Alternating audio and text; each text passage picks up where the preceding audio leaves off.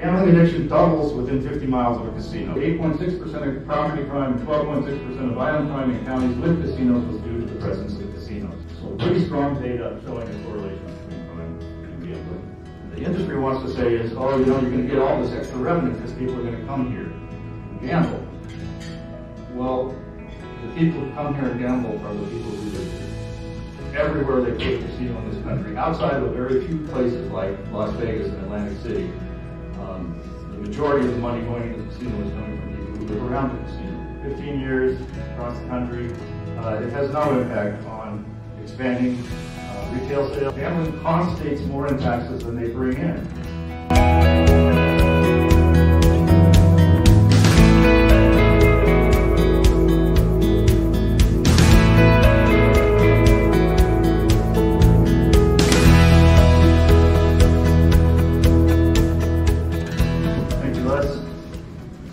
Thank you all for being here. It's a privilege to be in this room with you and talking about these issues.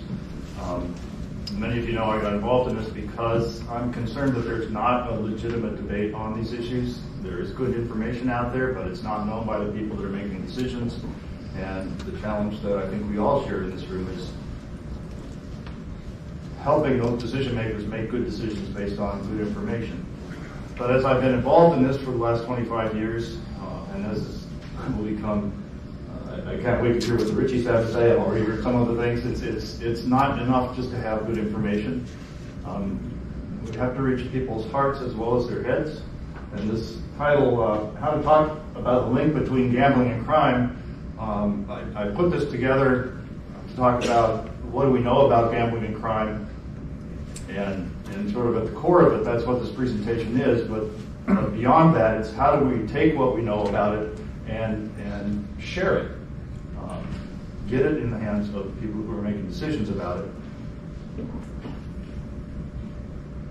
I put my lanyard up here, right? Can you see my name? What's the point of a lanyard? It's so that we can tell each other's names, but when it's way down here,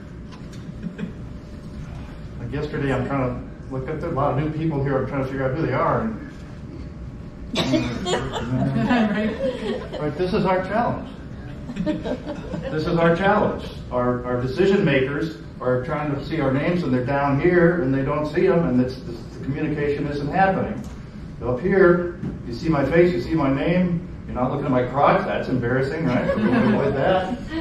I put my lanyard up there just to remind myself that we start with the stories. And I don't know if you recognize any of these pictures up here. Anybody recognize any of these people? None of them? Well, let me introduce you to them. Sister Mary Margaret and Sister, I can't remember her name, California. I run a Catholic school there, which is $500,000 poorer because they took the money out of the school and they gambled away. Pat? Recognize that guy? Where's Pat? Munger. Do you recognize him? That's our banker in Sidney, Nebraska. He embezzled $160,000, I believe. And then did the recording with us. Pat and I worked in Nebraska for many years. He did recording with us to help us publicize this issue. Skip this guy for a second. The woman second from the left ran a nonprofit in Ohio, embezzled money from that, nonprofit shut down. The one on the far right is a business manager for, I believe, Alanis Morissette, or another rock star. He embezzled, I think, $5 million from her, gambled it away. So these are real people who have done crimes that they otherwise would not have done if they hadn't got involved in gambling, very likely. There are a lot of reasons why people commit crime. And the gambling industry will say, well, it could have been, like, I don't know what you say about two nuns stealing $500,000. What else would motivate that? I don't know. This guy I skipped over. Officially, they don't know why he did this crime. And if you don't recognize him, That is the #1 mass murderer in the United States. He shot hundreds of people in Las Vegas and killed 60 of them. And somehow the official inquiry couldn't connect that in the week before he did that, he lost $1.6 million of the slot machines, according to his brother. And in fact, he'd been gambling at the slot machines nonstop for years. He was a slot junkie. He was an addict. They were all addicts. They all did things that are crimes. And when we talk about the impact of gambling on harms, that's the harm. I don't know if you could read this, it's kind of small writing. I want to give you the data, but I also want to tell you how I share the data. And I think it's impactful. These slides will be available to you. I don't know, we'll send them out, and there's links to the sources so you can follow up on those. But several years ago, I spoke to the Lincoln Independent Business Association, and this is how I started out. Thank you for inviting me to speak today. What drives a police officer to rob banks? What motivates an elementary school principal to steal $20,000 from student funds? What so captivates a young mother that she forgets about her baby waiting in the heat of a parked car, waiting and dying? These are all stories, right? These are things that are happening to real people. These are the stories that your decision makers need to hear. If we knew what caused these things, would we change our Constitution to invite it into our state, into our city? These stories, by the thousands, are the reality that have accompanied the spread of casino gambling across our country. Because of stories like these, over 90% of casino proposals are rejected. 10% are not, and 10% every year. Now we have casinos, 1,000 of them across the country. The problem is addiction. Air Force Technical Sergeant Gloria Calhoun, a 17-year veteran with an exemplary record, was court-martialed in Arizona for writing $14,000 in bad checks. Brown County, Wisconsin Deputy Treasurer Barbara Berger embezzled $197,000 from her county over 3 years. Hillsdale, Illinois Fire Chief Bill Phillips siphoned over $150,000 from his fire department before killing himself. What would justify bringing that into our state? Tax revenues? Jobs?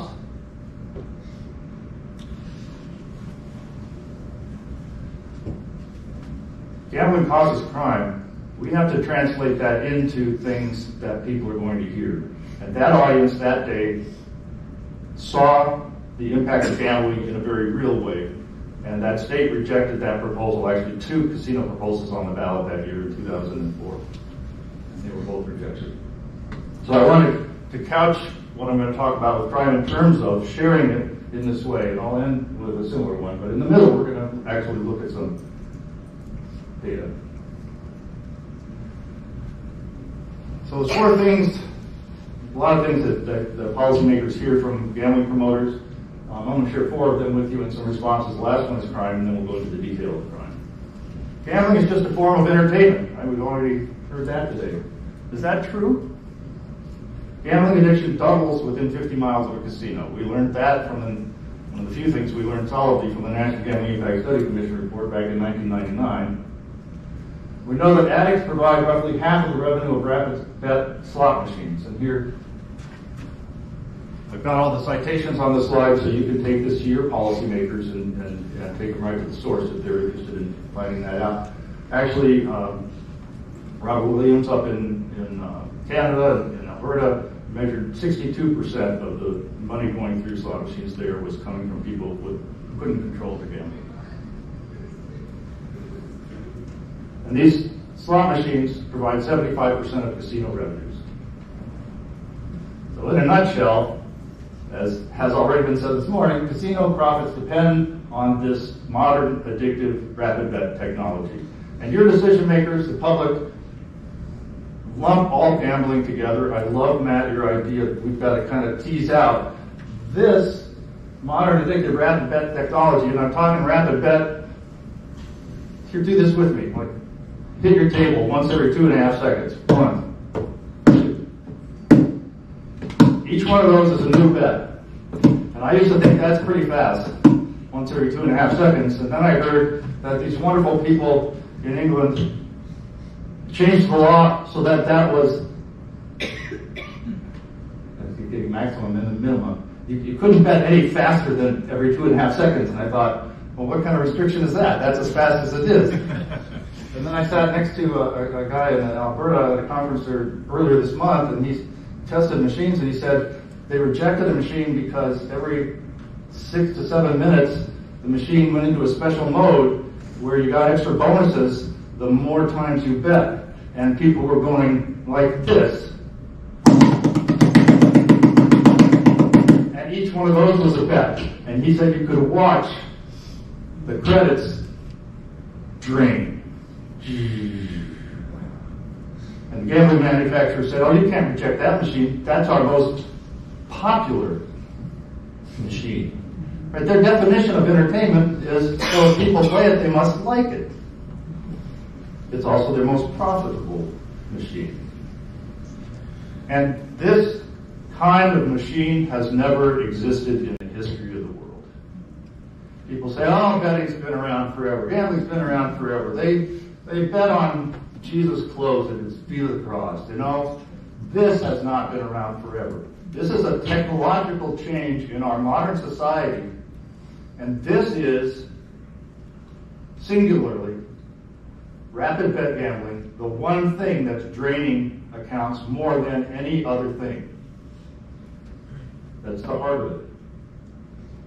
So that's what you say when they say gambling is just a form of entertainment. Gambling brings economic development, jobs, and tax revenues. All right, as Les said, I've done a study on this 15 years across the country. It has no impact on expanding retail sales, and in fact, it actually has a slightly negative impact on employment in areas that have casinos. I'll talk about that later today, so we'll just keep moving. A guy who does consulting for the gambling industry did a study on taxes, and he found, to his surprise, and mine too, that he actually reported it, gambling costs states more in taxes than they bring in. We need these casinos because we need the revenue stream. Well, if it isn't going into your retail sector, it's going into the casino instead, then the taxes on the retail sector are disappearing. They're not getting that money anymore. It actually costs states more than they gain. Only a small percent get hurt, and we have funds to help them.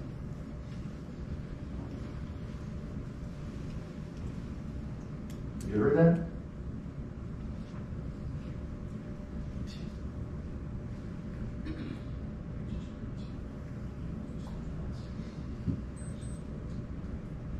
I hesitate, because there are people in this room that have taken advantage of the funds to help them and been helped. But I will tell you, nobody accesses the programs, and those that do, there's no good measures of any significant number of people being helped anywhere. This is all a smokescreen. I talked again in Alberta, and one of the presenters said that 10% of the people who needed help accessed it. That's the highest percentage I've ever heard anywhere. I've heard 1%. And that of the 1% that access it, only 1% show up, and of that 1%, only 1% follow through, and of that 1%, only 1% stay out of gambling for another year. We don't have programs that work. The gambling industry really isn't interested in there being programs that work. They're just interested in saying, we gave this much money to this program. And the programs are interested in reporting, well, they can't report, well, we help all these people. What they report is, we got this many phone calls. We need outcome measures if you're in that community, and you know we need outcome measures, but we don't have them. Canada, they're trying to create a framework, hopefully, not my field. I just want to say there's not much effectiveness here. And public policymakers don't know that unless you tell them. Right? They don't know that if your lanyard's hanging down here. It's got to be up where they can see it. And you guys, that's your charge. Lots of things cause crime. We really can't say the gambling does. All right, we really can say the gambling does. The connection between the two is well recognized, the stories that I've told already. We see it around us, and the public sees it because they know people that have done crimes, or they have people in their families. So stories are widespread. DSM-4, I think Matt mentioned DSM-5 now we're on. It's a manual for defining addictions. In DSM-4 it said, in fact, that crime was an identifying condition of problem gambling. That's one of the ways that we knew that the person had a problem. That was taken out in DSM-5. We'll talk about that in just a second. The typical process, this is not a surprise to anybody familiar, and it won't be a surprise to people who aren't unfamiliar. It's, okay, I gamble, I lose money. I'm in debt. I gamble some more and chase the money that I lost. If I could just win it back, then I'll stop. Well, I'm not going to win it back. I lost some more. Oh, okay. And then I would borrow from my son's college savings plan. I'll gamble that. When I get it back, I lost that too. Oh, now my wife's going to kill me. I'm going to borrow some money from the till at work. As soon as I win it back, I'll pay it back so they won't know. Financial stresses emerge. It leads to theft and fraud. Thousands of cases of this. The gambling interests on both levels, anecdotal and the data, they're messing with it. Like National Gambling Impact Study Commission report had people come in and testify their own personal stories, and the gambling companies said, oh, they're just anecdotes, we need data. And the gambling industry had a hand behind the scenes in changing the definitions of DSM-5, taking out the crime piece because they don't want to be associated with that. And I left some slides out of this presentation to go into more detail on some of the ways that the gambling industry is messing with the information available to decision makers. But they got a lot to gain from doing it, and it's not a surprise that they're going to do it. I mean, they're putting out reports that are really bad, but they look really good.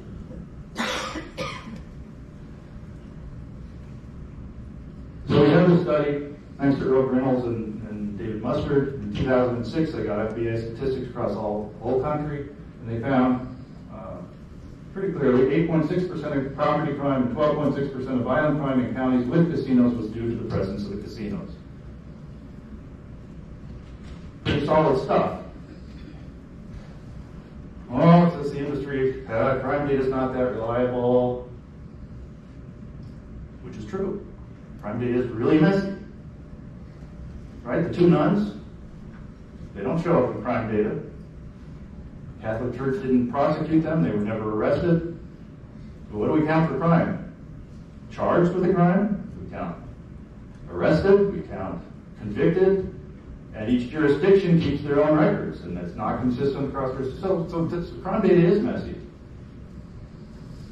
I would argue it's messy in a way that way under-reports crime. So probably these conclusions from Reynolds and Mustard are higher. The other critique was, well, with the casino, people are coming in from outside and gambling, and then so there's actually more people in the county, so we need to do the percentages not on the population of the county, but the population of the county plus all the visitors, and when you do that, then the percentages go down. It's really not a problem.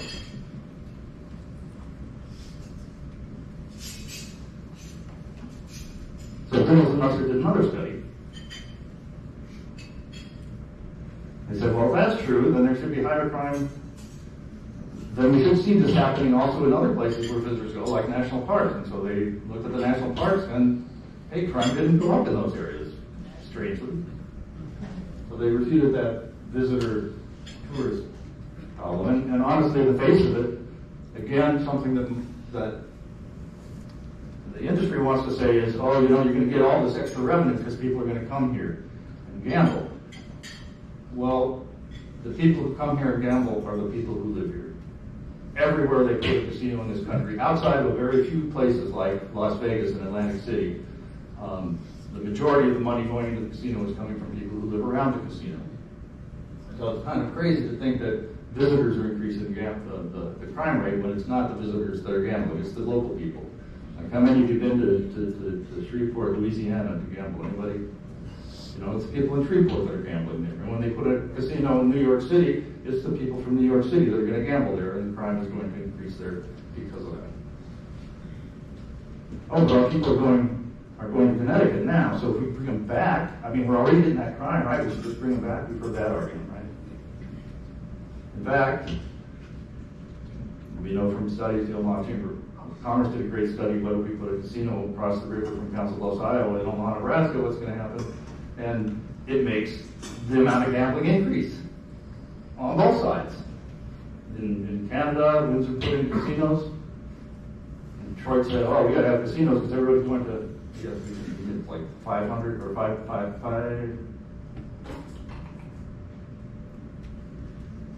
My brain's not working on orders of magnitude. Say $50 million is going over to Windsor. So they put casinos in Detroit. And after they put casinos in Detroit, $70 million got lost by Michiganders in Detroit, and another $70 million got lost by Michiganders in Windsor. The whole market increased. They didn't keep money from leaving. In fact, more money left, plus they were draining it out through their own city. So that argument doesn't hold water.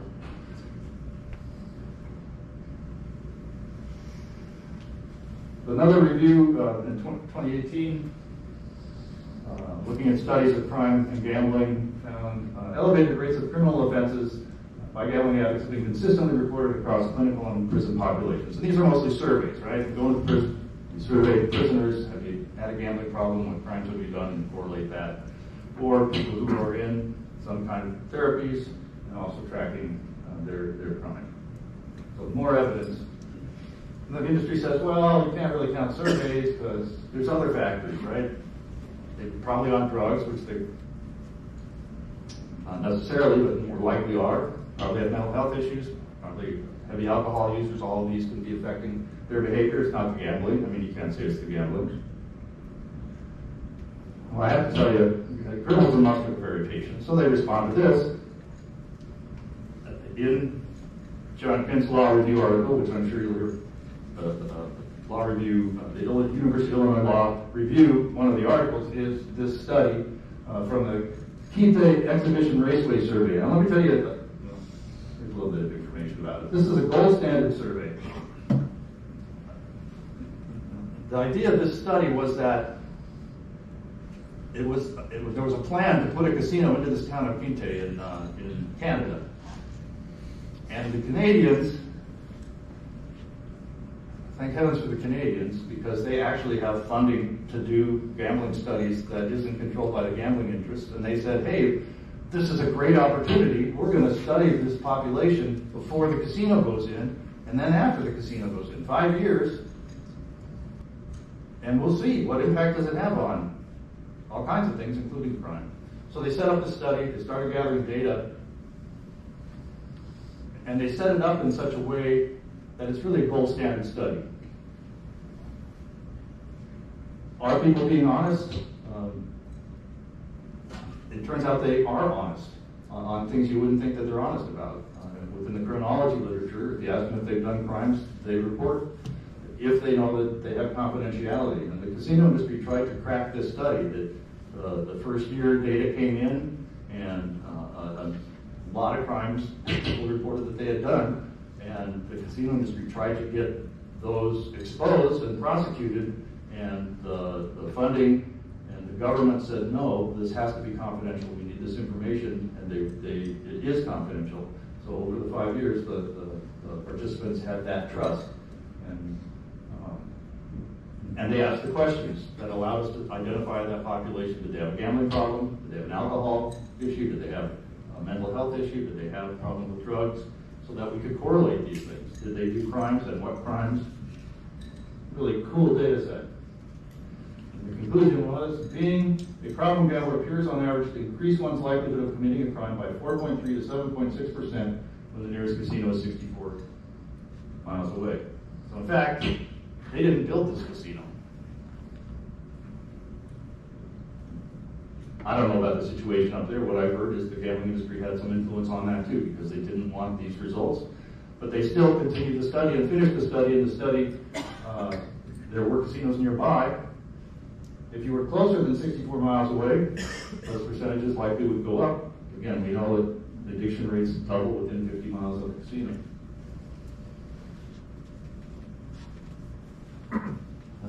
that came back is, well, maybe there's attrition bias, and that's influencing the data. Attrition bias just means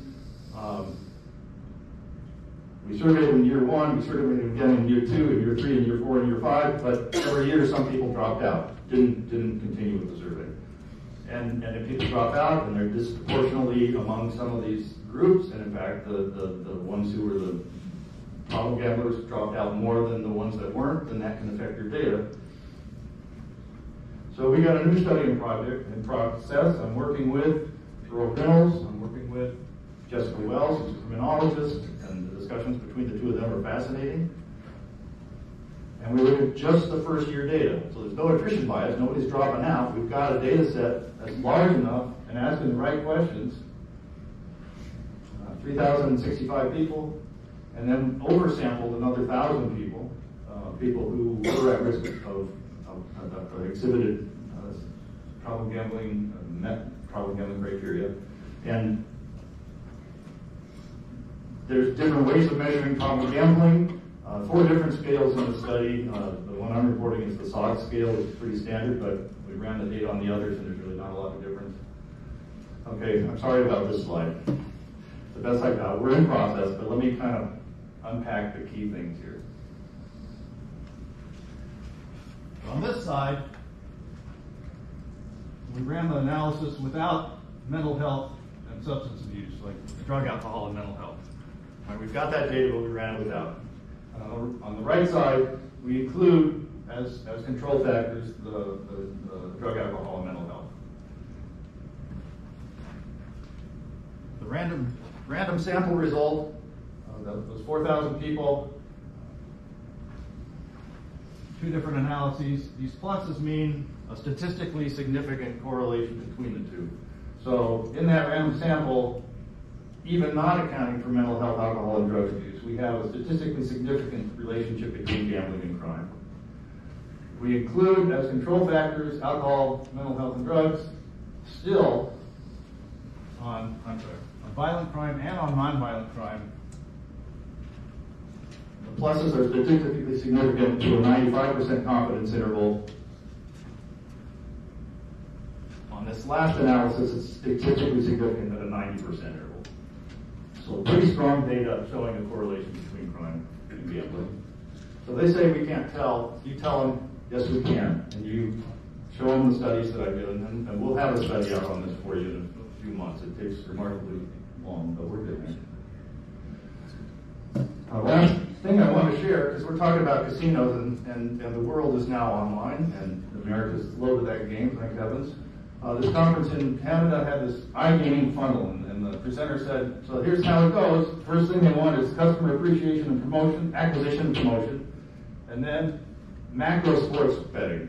I bet they win the game. I bet we cover the points spread. Then micro sports wagering. I bet the next play is a pass play. I bet this guy's going to fumble before that guy fumbles. In-game wagering. But the goal is casino wagers. The goal is fast as possible, because the faster they gamble, the more they gamble. It's a volume thing, and that's where the money is. And it's on our phones right now. More than you know. So online sports betting is in 33 states. The analysts are saying, I got 2 quotes from 2 analysts from just this last week. We see no evidence that sports betting is working as a profitable growth driver for anyone. And the other one, the slow pace of online casino legalization, intense profitability pressure, minimal regulatory hurdles will drive operators toward more sports betting products that emulate casino games. DK Horse is an app announced within the last month. It's available in 12 states. And they expect it to be rolled out in all the other states, and it's on your phone, and it's DK Horse. One of the elements of it is historic horse racing. Historic horse racing, some of you are familiar with. I am intimately in Idaho because we had it for 2 years. They said it's just like simulcasting. Legislators went down and said, no, it's like a slot machine, and they threw it out because it is like a slot machine. You have a horse race in the corner nobody watches, and people are going like this. Things are spinning. And it's on an app through DK, DraftKings, and it's on your phone. So how is this going to affect addiction and crime? We don't know. We can't measure it. This has never happened in the world, but we have this other data that suggests it's not going to be pretty.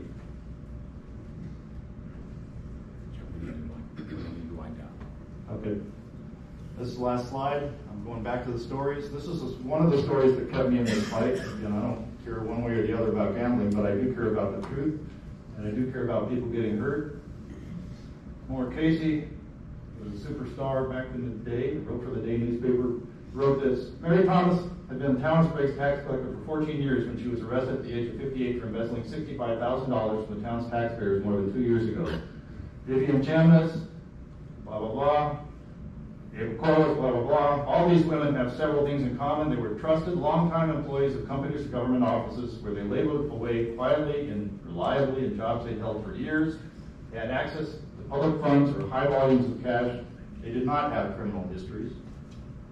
They were all middle-aged or older, and they were all also gamblers, slot machine players specifically. Their addictions to the machines and the adrenaline rush they delivered were so strong that it drove them to commit crimes they probably would not have dreamt of otherwise. Since the state's two casinos have opened their doors, there has been a spike in the number of gambling-related white-collar crimes committed in southeast Connecticut. You need to talk to the reporters, too. A very similar story appeared in Nebraska publications last month. It had pretty much the same details, except it completely left out gambling. And maybe in Nebraska, the clerks weren't hooked on gambling, but my guess is, given that the paper was sponsored by one of the two casino companies, we're not getting the full story.